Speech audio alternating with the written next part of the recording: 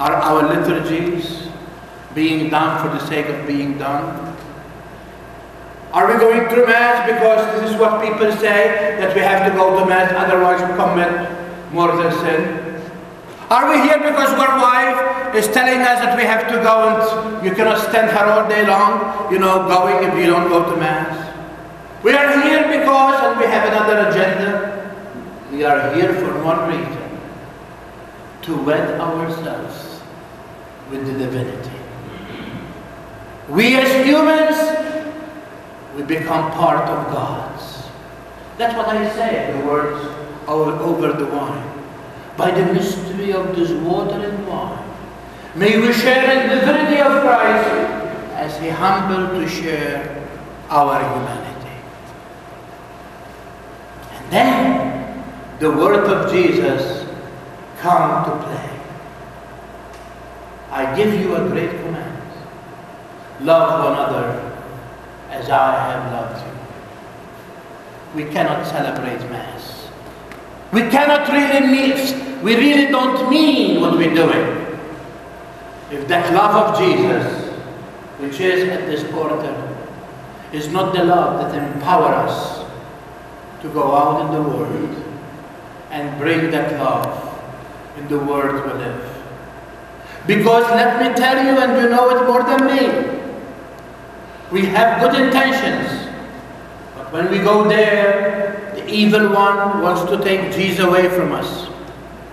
The evil one wants to destroy us.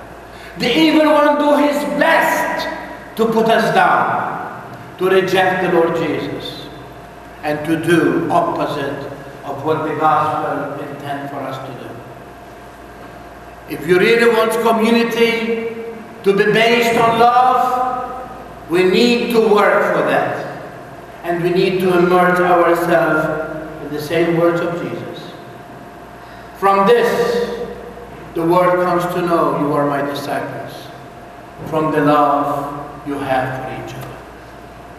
I pray that the Lord Jesus will touch us in a very special way, to make us understand the great privilege we have to be in His presence, to be this morning invited for the wedding feast of the Lamb.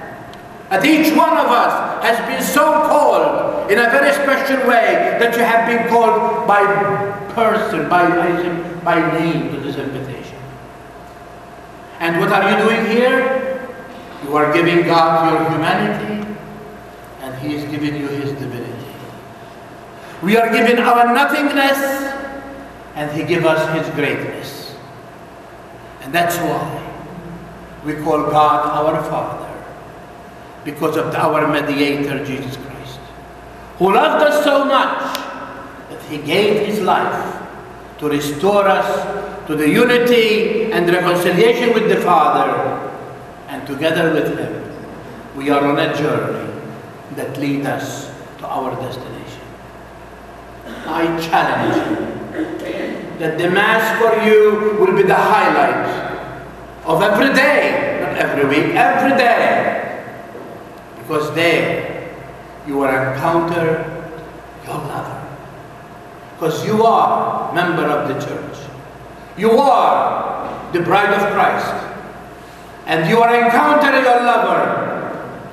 And you are encountering Him so that He will endow you with the great privilege of a daughter and son of God, and He will share with you the greatest gift of His love, the gift of Himself.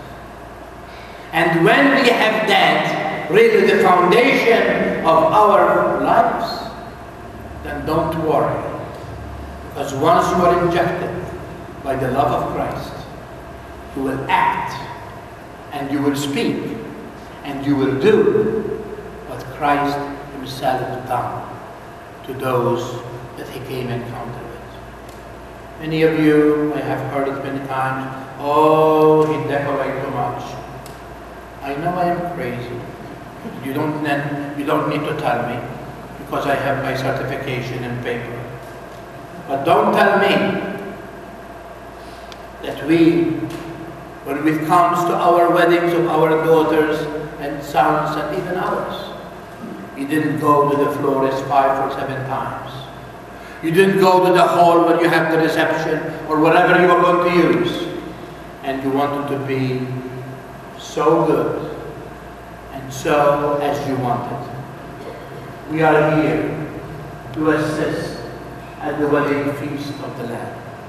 When God is coming in glory, and He comes in glory to enable Himself to meet us in this wedding feast.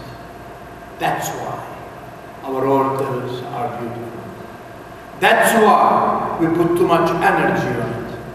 Because we believe that in that box, there's not a piece of wafer, but it's our God, who is telling you and telling me that He wants to be part of our lives. And we want to tell Him that we want to be part of His life by living His message, united in a very intimate way with Him. And yes, we give Him the best that we can give Him. Because if it's good for other things, it's most good to be given to Him.